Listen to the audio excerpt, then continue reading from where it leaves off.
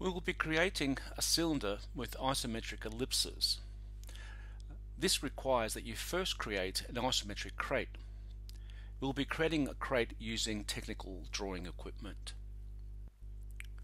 Start by first drawing the front corner, a straight vertical line. Proceed with the bottom 30-degree diagonal. Do this on both sides. Don't worry about how long these lines are. Just rotate your set square and do the same on the opposite side. Then mark off the depth of your crate. These two lengths need to be identical. Then rotate your set square so you make vertical lines upward. Do this on both sides. Now we can determine the height of our crate.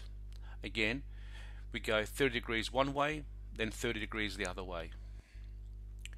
We need now just to pay attention to where the vertical line and the front diagonal intersect. In those intersections, we place our set square set on top of our t-square and draw the back diagonal lines.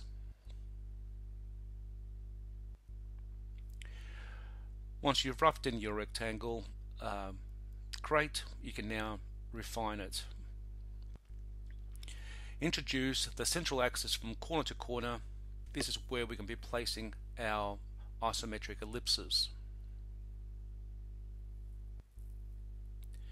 So we can now place our template along the vertical and horizontal axes and draw in our ellipses. Our ellipses very rarely will be exactly the size we need them. Just go to the approximately correct size.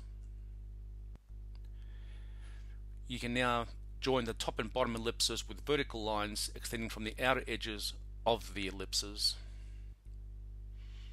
Using this method, you can create any number of different types of cylinders and cones.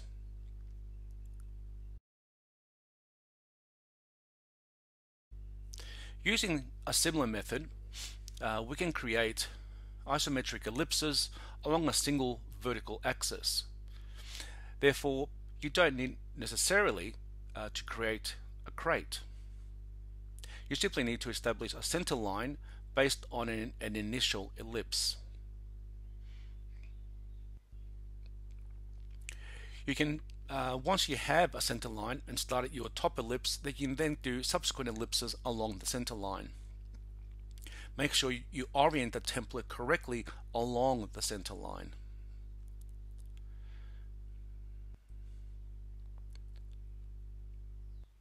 As long as you are careful with following an axis at 90 or 30 degrees, this method allows you to develop forms based on the cone, the cylinder, and the sphere.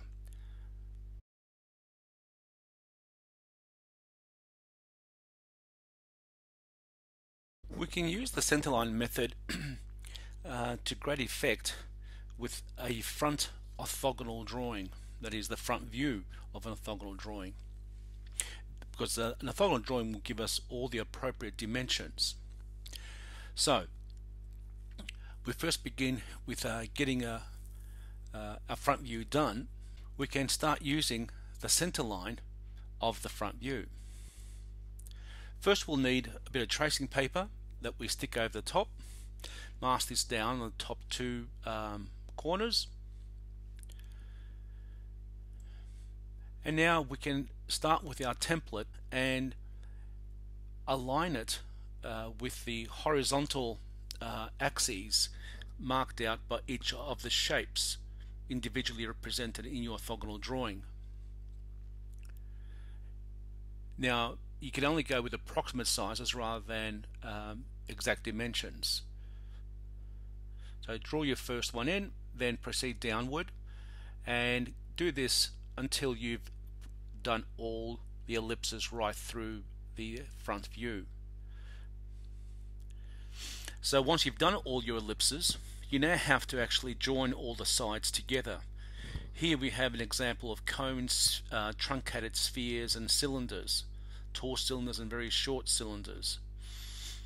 So all we're doing is aligning the ellipses with one another.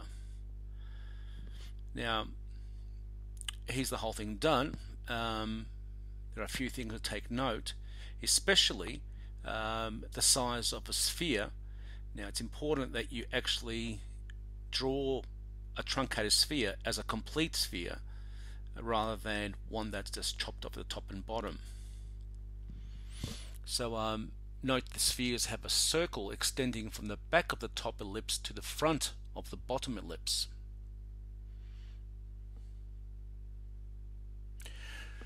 So you can fine line the lines that you are keeping and erase all the unnecessary pencil marks. You can then use a light box to trace your design onto a final format, then apply color media, and you're more or less done.